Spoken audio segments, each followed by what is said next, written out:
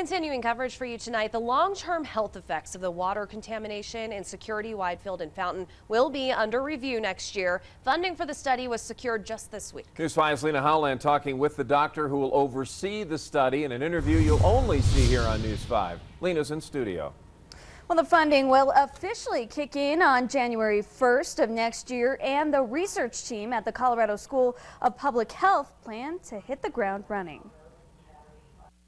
What's unknown here is what are the long-term health consequences of exposure to these compounds, and this study will begin to look at that. After drinking water was tainted in the Security-Widefield and Fountain areas a year and a half ago, which reports link to Peterson Air Force Base firefighting foam, many wondered if this could make them sick. Well, the things that we're going to look at are some liver enzyme tests and also some markers of immune function. We were there as Dr. Adgate introduced this idea to residents back in October. Today, his research team announced they got the green light on funding for the 2-year study. I'm happy, I'm excited that we get to do the work.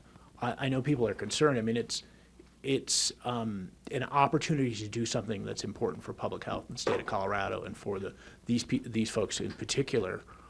In Fountain, Security, and Widefield. He's hoping to find out how persistent these compounds are in a group of 200 volunteers, all people from across the 3 affected areas. Measure both their blood levels and collect some household water and look at the relationship between that and where they live, how long they've been living there, and some markers of health effects. And regardless of the outcome of the study, he says the first order of business is making sure people are no longer being exposed. Trying to offer them what we can in terms of interventions that assure that and answer other questions about, for example, can we grow vegetables with this?